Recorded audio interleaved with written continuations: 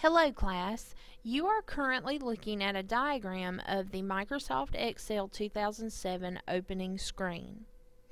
Microsoft Excel is a spreadsheet program.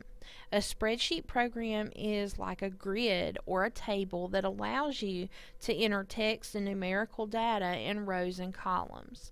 You'll see here in this diagram that many of the labels here are the same as they are in Microsoft Word because several of the things at the top and the bottom are the same and they work the same, but then a lot of the things in the middle are different. Make sure you pay close attention and fill in your blank diagram as we go over the different parts of the Excel 2007 opening screen. Starting at the top, we start out with the round button in the upper left hand corner, and that is your Office button, just like it is in Microsoft Word. Your Office button is just a drop down menu whenever you click on it, and it gives you access to frequently used programs or frequently used options such as printing and saving and opening files. Next, you have your Quick Access toolbar, which is the very small toolbar that you can customize and add or remove buttons to and from. It usually starts out with the Save command, Undo, and then Print, and then you can add or take away buttons as you need to.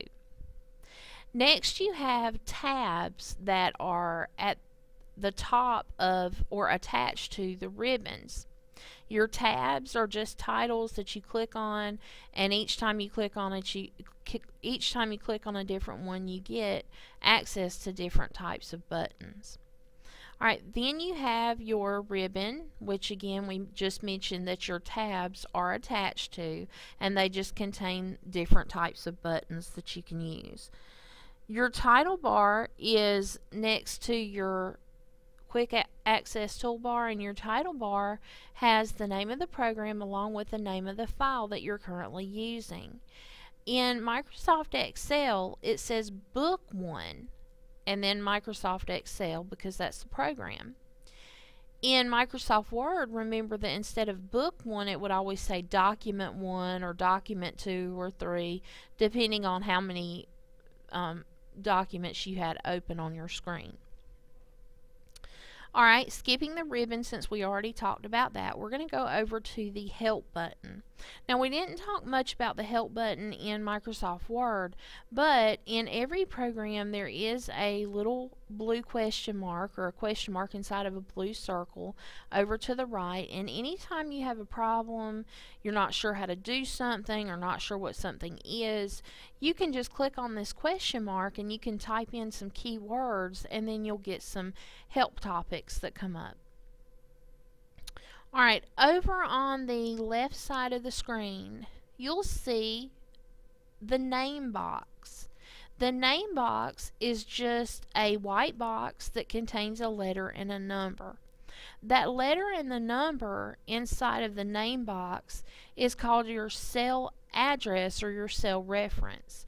Your cell address just corresponds to the cell or the square or rectangle, whatever you want to call it, that you have clicked in with your mouse.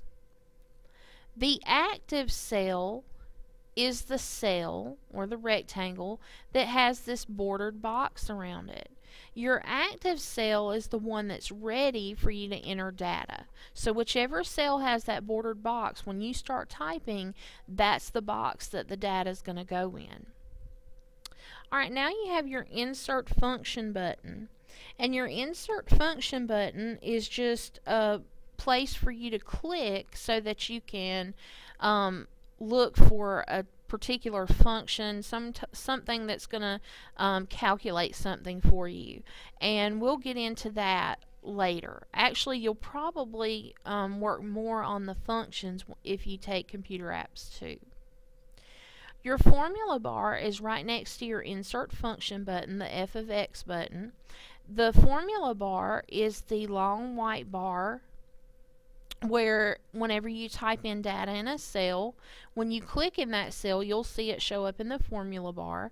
You can also type information in that formula bar. It doesn't have to be a formula, it can be any kind of data.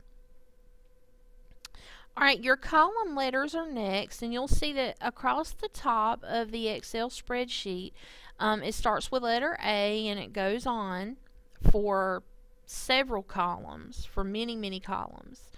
And these letters just represent the different columns that you have in a spreadsheet. So just remember, columns, first of all, are vertical and they are represented by letters. Rows are just the opposite. Rows are horizontal, which means that they go across, and they are represented by numbers. And that's why when you go up to the name box, you'll see A1 or a letter and a number, because that letter and number is representing the columns where the column and the row intersects, which is the cell. Next, you have sheet tabs. They're located at the bottom left-hand side. By default, every time you open up Microsoft Excel, you'll see 3 sheet tabs. It'll say Sheet 1, Sheet 2, and Sheet 3. These are just different worksheets within the workbook, the whole workbook that you are working on. Now you can add sheets if you need to, and you can take them away if you don't need them. And you can also rename them, which we'll learn how to do later.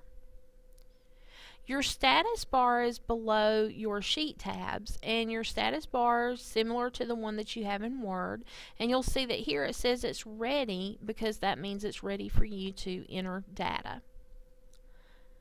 Your scroll bars are over on the right side of your screen, and you have 2 different ones. You have a vertical scroll bar, which is the one that's down the right hand side, and then you have a horizontal scroll bar, which is at the bottom. Then you have your zoom slider, which is just the same as the one that you'd have in Word. It's just a little slider button that you can move left or right to zoom in or zoom out. And this is not actually labeled, but notice that you have 3 little view buttons to the left of the zoom slider, and these just allow you to change the view of your Excel spreadsheet. Make sure that you study this. Make sure that you keep up with your study guide where you just filled in the different labels of the Excel spreadsheet opening screen. You will have a test next week.